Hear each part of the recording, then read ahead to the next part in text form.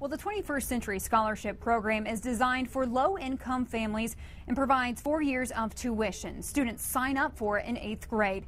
And the graduating class of 2017 is the first group of scholars required to meet the 12 new requirements. Those requirements span across their 4 years in high school. They have to do things like create a graduation plan, service activity, and a campus visit.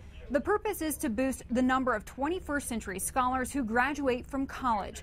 But according to progress reports released by the state, nearly 14,000 of the 17,000 eligible students are missing the mark. In Allen County, about 260 of the more than 1,000 scholars have completed the requirements needed as they head into their senior year.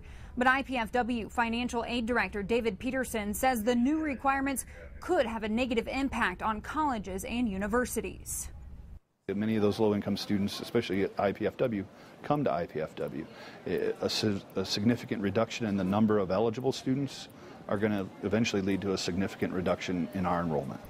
Peterson says 12 steps might sound easy, but many require multiple steps and parental involvement. And while its intention is good, Peterson fears it's creating more roadblocks for low-income students who may lack support at home. Live in the newsroom, Holly Campbell, News Channel 15.